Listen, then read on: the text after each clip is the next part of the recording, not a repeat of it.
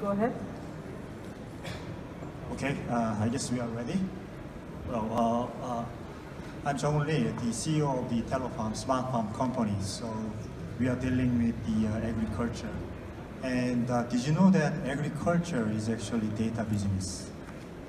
If you want to grow new plant or new crop, for example, you need a lot of data. Imagine you are going to the Mars and then doing the farm there. Maybe we can call Elon Musk here as a panel, but and then you need a lot of data accumulated over a long period of time. All right? People deal with this problem by using a lot of sensors, especially around the plants.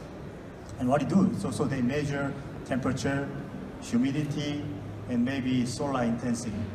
But what they do is actually we developed this small needle as thin as a strand of hair using semiconductor manufacturing technology. So let me give this to you. You can open it up and see how sharp it is. And at the tip of this needle, we have micro nano sensor that can detect the salinity and then amount of water that is being taken up by a plant. And we use such information for irrigation with extreme efficiency. And the beauty is that it is the data that we obtain throughout this whole process. We know how this plant is reacting to the environment exactly.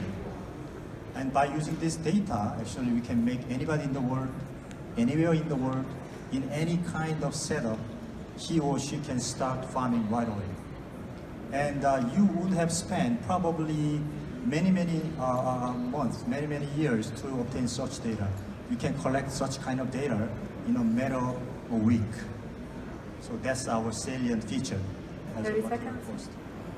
So our future is like this. We have innovation in technology applied to agriculture, develop and acquire, collect a lot of data, and this data will trigger another dimension of core value creation. And this cycle will go on and on and on until we go all the way to the Mars. That's why I said that it will be better if you have Elon Musk here as a judging panel.